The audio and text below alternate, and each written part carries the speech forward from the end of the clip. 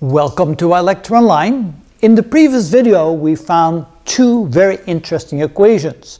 The equations were needed in case that a number of molecules went from a larger volume down to a smaller volume, and the equations were the probability that that event will happen, and also the entropy change in case that event happened. Of course, since it goes from a more disordered state to a more ordered state, the entropy would then decrease. It would be negative entropy change.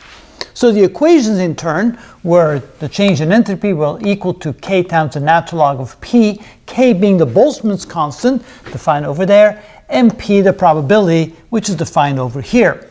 It could also be expressed in terms of the change in entropy is equal to k times n the number of molecules times the natural log of v2 over v1. Again, that came from this equation right here. Now, the way we want to then take a look at it is, let's say we had a sample of 10 molecules, and they are in box number V1. Of course, V1 is illustrated right here. Here's the molecules, and let's say there's 10 of them. Then let's take a look at that box every second. We take a little snapshot of that box to see where the molecules are at.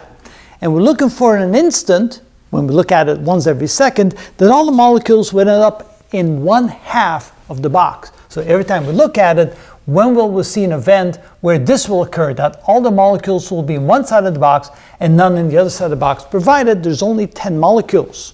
So we look every single second, and let's take a look at that. So we see then that the probability of that occurring is equal to V2 over V1. In this case, V2 will be half of V1, so we replace that ratio by 1/2, and then n would be 10. And you can see that probability is 1 every 1024 looks. So about once every 1,000 times that we look, we will see all 10 molecules in 1/2 the box.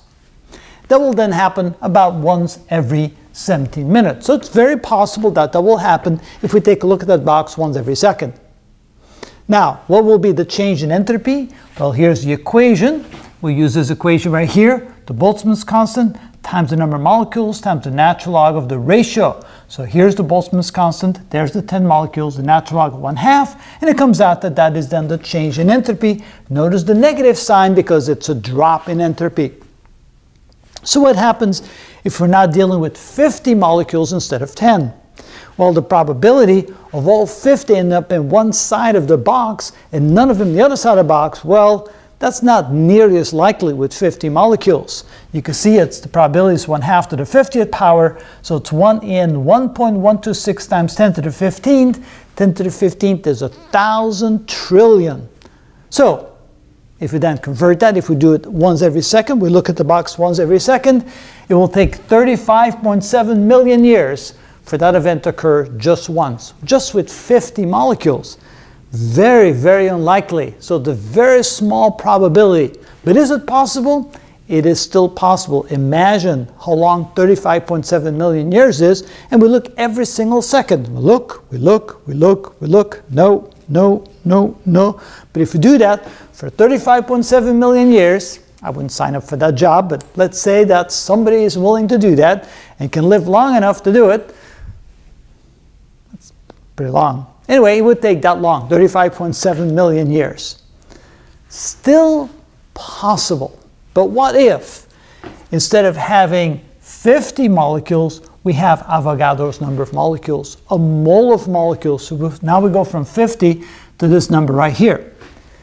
We can then see that the probability of that occurring, it would be 1/2 to the Avogadro's number as an exponent. That number would essentially be 0. And that's when we can say that instead of it being improbable for it to happen, it would simply be impossible for it to happen. When you have that many molecules in a box, and you look at that box once every second, and when do you think it will happen that all of them, Avogadro's number of molecules, will be on one side of the box and none on the other side of the box? That will simply never happen. At this point, it has become an impossibility instead of an improbability. And that is how it's done. Let's see if somebody complains about that one. Someone says, it is still technically possible.